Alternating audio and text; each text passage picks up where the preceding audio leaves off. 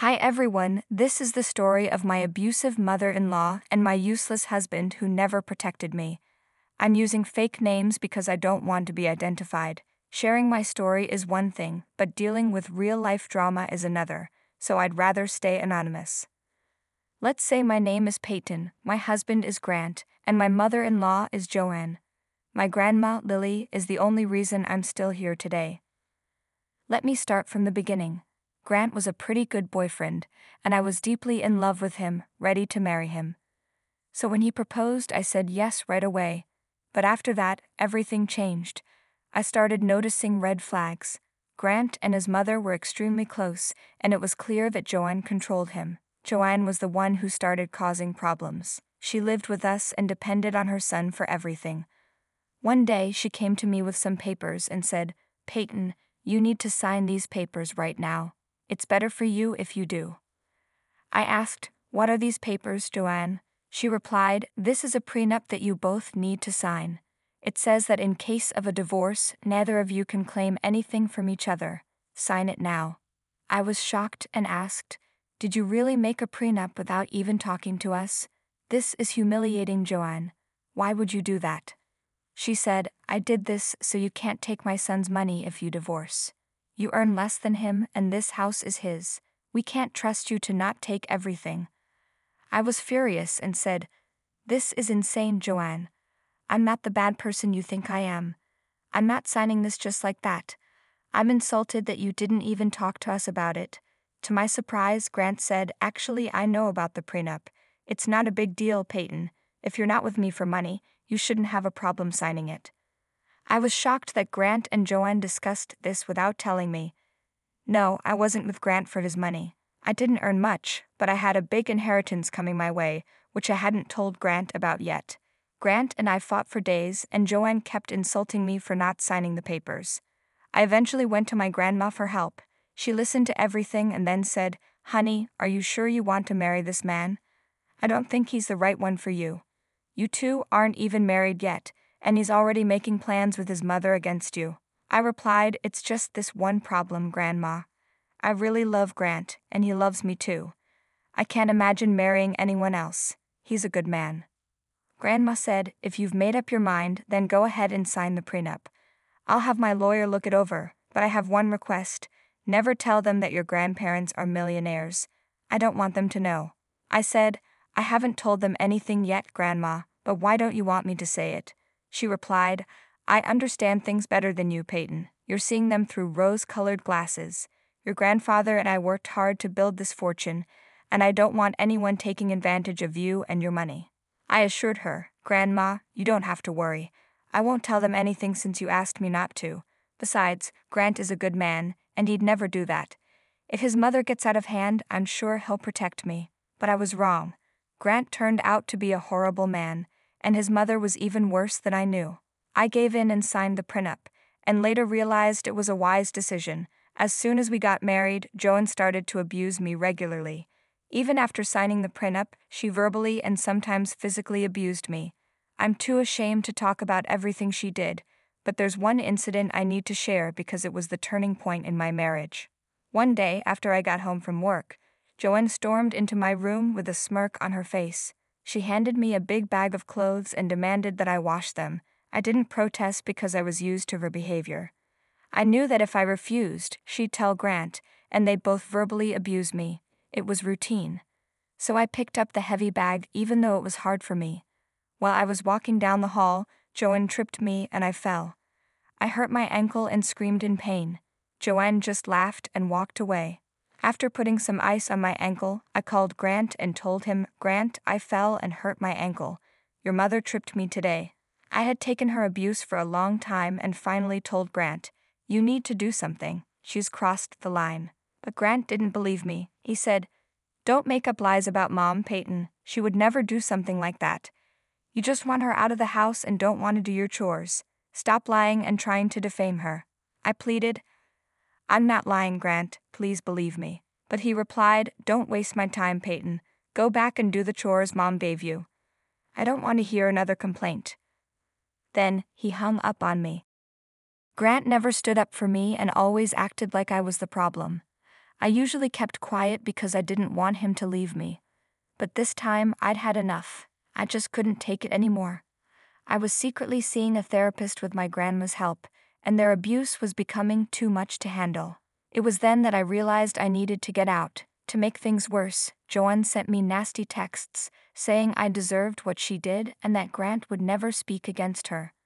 I was furious and decided I needed revenge. The opportunity came when my grandma passed away. I was heartbroken but relieved because she had been in a lot of pain. I stayed strong, knowing she was finally free and reunited with my granddad. Grant didn't help me at all when my grandma died.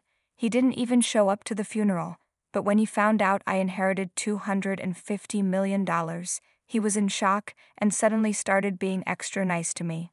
When we got home the next day, another surprise was waiting for me.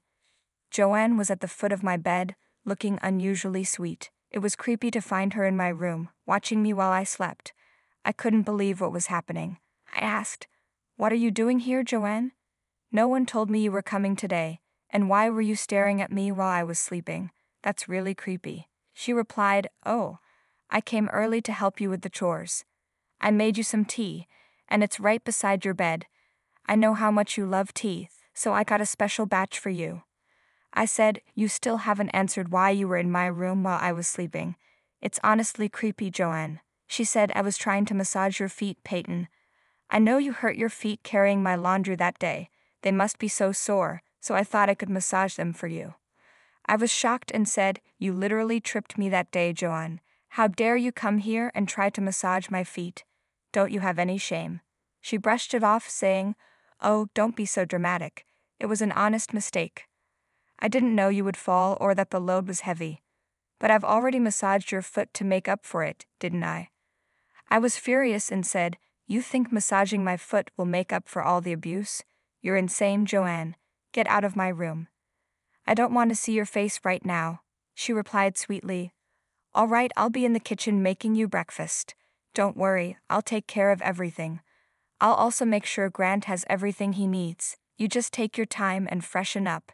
Then she left the room, acting like everything was fine. Her sudden change in attitude made my head spin, even as I lay there in bed. I felt like she had invaded my privacy and was acting crazy.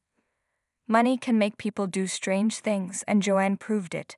Grant must have told her to avoid my inheritance, which is why she came to visit. But neither Grant nor Duran knew that none of them would get my money. I made sure of that. I got out of bed and dressed in my best clothes. It was my day for revenge, and I wanted to look my best. My therapy had been working well, and I finally had the confidence to stand up for myself. I went to the kitchen with my bag, which had some important papers I needed to send out today. I guess you can tell what I was about to do. I found Grant and Duran in the kitchen.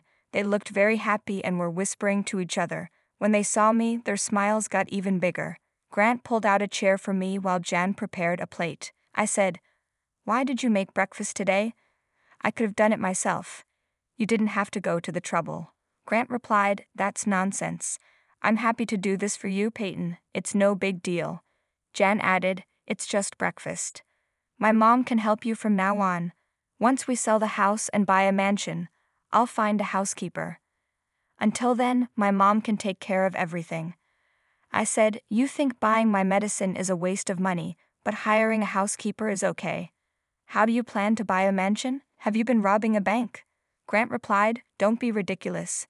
We have plenty of money now. You just got a huge inheritance from your grandmother." Grant was right. "Finally, we're millionaires now," he said. "We don't have to worry about money anymore. We can do whatever we want now." Jan said, "Yeah, I've been thinking about quitting my job. Maybe we can take a vacation and have some fun. What do you think?" I laughed loudly at what they said. I couldn't believe my ears.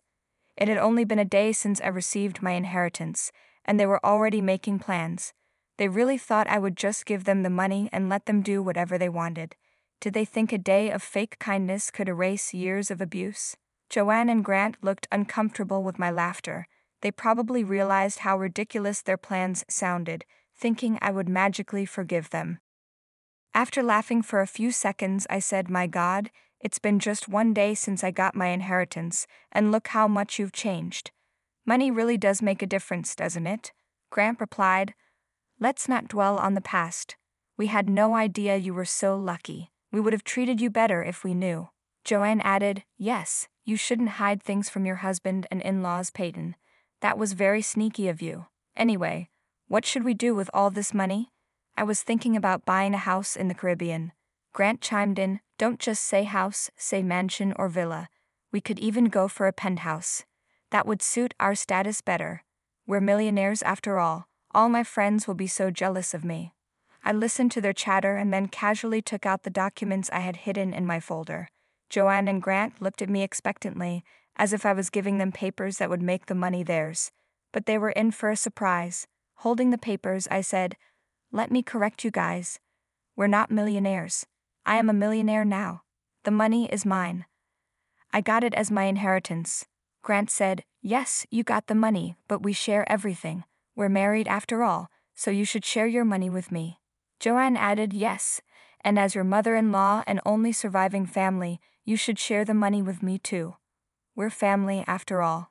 You're like a daughter to me, just like Grant is my son. I replied, it's funny how I've suddenly become your daughter. Yesterday I was just the woman your son married. Anyway, don't get too excited. We won't be family anymore. Not that we ever really were. Grant looked confused. What do you mean, Peyton? I'm your mother-in-law, so I'm family. I said, how can you be my mother-in-law if I'm not married to your son anymore? If Grant loses his title as my husband, you'll be nothing to me. Grant asked, what do you mean, Peyton? Why won't I be your husband anymore? What's going on? I calmly replied, I filed for divorce. I did it the day after my grandma died. I won't be staying with you anymore, Grant. You're a terrible husband and don't deserve to be one. I threw the divorce papers on the table. Grant and Jan read the papers, and their eyes widened in shock. They couldn't believe what they were seeing. They looked at each other, worried. I guess they never thought I'd have the strength to file for divorce. Grant said, what is this, Peyton? Why have you filed for divorce? This doesn't make any sense. You think I'm too weak to leave an abusive marriage and stay stuck in it forever? Why are you surprised, Grant? I told you this was coming. I told you the very day Joanne tripped me. My God, why are you still stuck in the past? I've already apologized for that, and I can't change what happened. You need to be more forgiving. This isn't a big enough problem to cause a divorce. Mom has already made up for it. So Joanne, you admit you tripped me and all you say is to get over it? Listen, I'm divorcing you, and you won't get a cent of my inheritance. I can't believe I love someone as awful as you, Grant, and I'm ashamed I tried to impress a monster like you, Joanne. But this abuse ends now. We are definitely getting a divorce, and we can do it the easy way or the hard way. Suddenly, Grant and Joanne looked very angry. They didn't like that I called them out on their behavior. They knew I was serious since I had already filed for divorce. It wasn't a threat to get what I wanted. I meant it. But now that I had a lot of money, they said, what's the point of divorcing me, Peyton? You have more money than me. But your inheritance is a marital asset, so I'll get half of it anyway. You might get half, but most of it will go to the lawyers, I replied. Did you forget about the prenup you and your mother forced me to sign? I'm sure my dear mother-in-law can remind you. She was adamant that we sign a prenup. It suddenly hit them that they had messed up. They had no idea I'd become a millionaire one day. The prenup was supposed to protect them because they knew no sane woman would stay with them after their abuse. But this time they just played themselves. The prenup was a long time ago, they said. I'll talk to a lawyer and see what we can do. We won't let you walk away with all that money. You're doing this to threaten us. You can't do anything to us, Peyton. We'll take your money and do what we please with it. So you plan to fight me in court? I asked. Don't worry, Peyton. We'll make this hard for you. You can't get divorced without my signature, remember that. Really, Grant? You're going to make this difficult for me? That's not a problem. I'm prepared for everything. I have some leverage of my own. What do you mean, Peyton? Joanne asked. Joanne, remember how you admitted to tripping me and abusing me in those texts? I'll use them to file a report with the police. That would be interesting, wouldn't it? No. You won't do that to me. I'll delete all the texts. Don't worry, Joanne, I've already saved them and sent them to some friends. Trust me, I'm fully capable of reporting you to the police. I can also show how Grant knew and did nothing to protect me. It'll be a tough battle for you in divorce court. Joanne and Grant immediately started apologizing, realizing the trouble they were in. They thought I had let go of the incident, but I was just waiting for the right moment. Now, Joanne and Grant were in deep trouble and didn't know what to do. I took the divorce papers and left the house, planning to collect my things the next day. Grant and Joanne tried to stop me, saying, "Don't walk away from us, Peyton. Let's sit and talk about this. We can handle the situation like adults without making any rash decisions." "Where will you go anyway? Let's talk about it." "I'm moving into my grandmother's house. It's already in my name. I'll be living there while waiting for Grant to decide on the divorce. I'm taking the papers with me so you can't damage them and make me file again. As for my things, I've taken pictures of everything, so don't even think about damaging or getting rid of anything." Grant and Joanne kept trying to stop me, but I had already called a friend who was waiting for me outside. I got into her car and drove off. Grant and Joanne stood at the door, staring at us the whole time. After arriving at my new place, I contacted a moving company to bring my things from the house. In the months that followed, Grant and Joanne tried their best to change my mind. I kept reminding them about going to the cops because Grant didn't sign the divorce papers. Grant did talk to a lawyer, who told him that the prenup was solid and that he had no way out.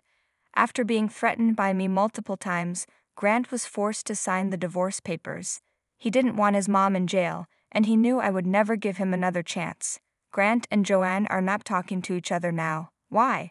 Because Grant didn't take the divorce well and started blaming Joanne for causing problems between us. He was sure Joanne was the reason he missed out on being a millionaire. After countless fights, he ended up kicking her out with nothing. Since Joanne lived off Grant's money, she was left homeless and broke. Last I heard, Joanne was in a homeless woman's shelter with no idea what to do. I made sure everyone knew what horrible people Joanne and Grant were, so they were isolated from others. No one talks to them anymore. As for me, I'm enjoying my new life and watching the aftermath. I'm still living at my grandmother's place because it holds sentimental value to me. I donated some of my inheritance to women's help centers and plan to do more. The rest of the money is invested and secured for my future family. I'm still working at my old job because I don't want to sit idle. Life is good so far, and I'm hopeful I'll meet someone who deserves me.